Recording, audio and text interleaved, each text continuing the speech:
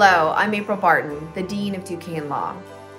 2020 has certainly been an unforgettable year, but during challenging times, all of us at Duquesne work together with singular focus to succeed and to take care of one another.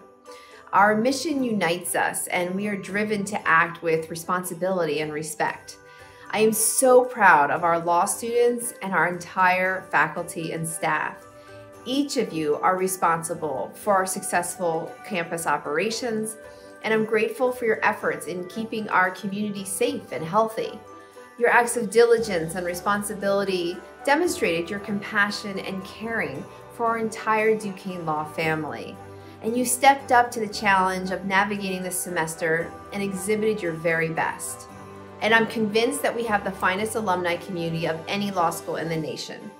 In true Duquesne fashion, you have been generous with your time and your talents, and your financial gifts have been a true blessing and have made a real impact. We have achieved much during this past year while remaining grounded in our Catholic and spirited mission. We had to be creative and nimble while remaining committed to academic excellence.